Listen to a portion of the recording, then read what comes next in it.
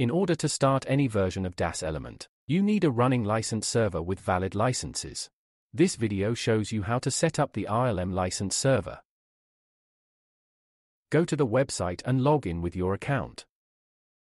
In the download section, you will find the ILM license server. You can download it for Windows or Linux. Go to your download folder and extract the downloaded file. You can put the folder anywhere you like on the license server. The location for this is not important. For Windows, you should see the get host info batch file inside the folder.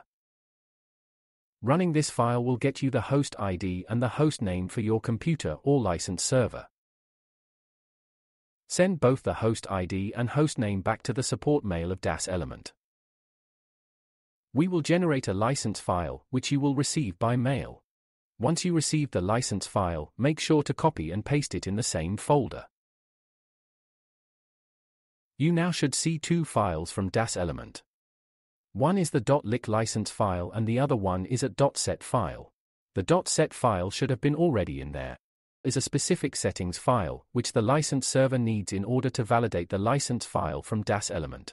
If you are using an existing ILM license server from a different software, you can easily get the .set file from the download page from the website. You can now run the ILM executable file, which will start the license server for you. To verify that everything is running correctly, go to your web browser and visit localhost:5054. You should see this page, which is the ILM browser-based administration tool. You can also visit this page from any other computer on your network. You only need to change the URL to your license server name, :5054.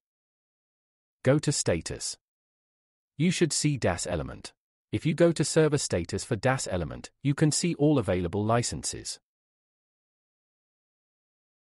In order to connect your client workstation to the license server, you need to add a new environment variable. This should be named DAS Element_license. And the value will be 5053 at my computer, or whatever the name of the license server is for you. And now you will be able to start the software.